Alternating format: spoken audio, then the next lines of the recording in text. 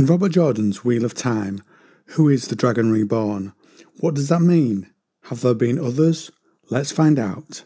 Spoilers for the books from the start. 3, 2, 1.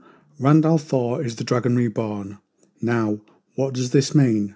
The wheel has chosen him to be a Taviran, someone who makes change in the pattern of life. He has been chosen by the wheel to correct the weave when it begins to not follow the pattern the wheel has set. The dragon is the name of the champion of light who will confront the Dark One. Rand is also the reincarnation of the champion from the previous age. This indicates the champion is brought back in each age. All was shattered, and all but memory lost, and one memory above all others, of him who brought the shadow and the breaking of the world.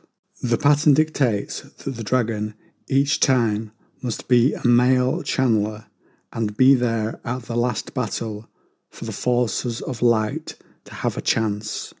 There are also prophecies in relation to the dragon and what he will do once born, such as above, and that he shall wield a sword called Kalandor, and he will be born on Dragon Mount, and so forth.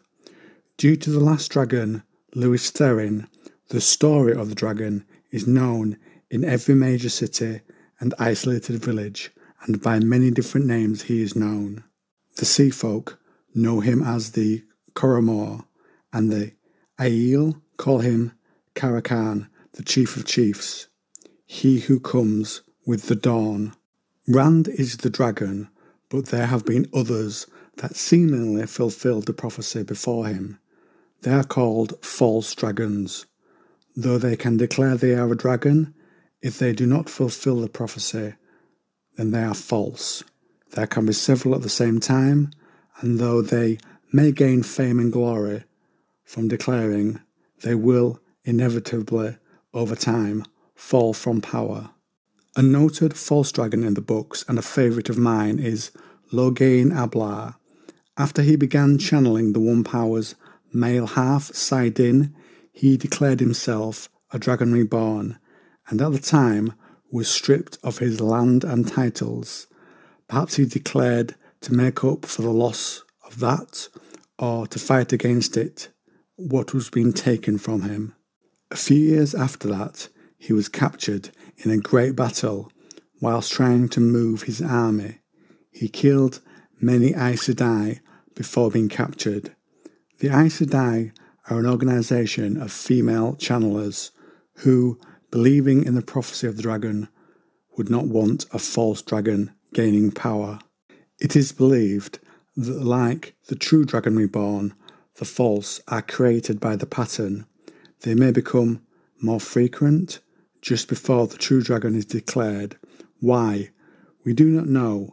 Perhaps this is to keep the myth of hope of the dragon alive in people's minds, to keep and maintain the hope they have in the face of the Dark One. Whatever the purpose, this changes when the real dragon is declared. At that point, the pattern drops the others, and this is a physical effect. When Rand accepts he's the dragon, all the others were affected by it, falling to some phenom at the same time. Come against me if you dare, I am the storm. Come if you dare, Shaitan, I am the Dragon Reborn. Dear listener, what do you think to the Dragon Reborn? Is it an interesting concept? What more could be done with it? Comment down below. Thank you for checking out my video. Please like, subscribe, and hit the bell for all notifications.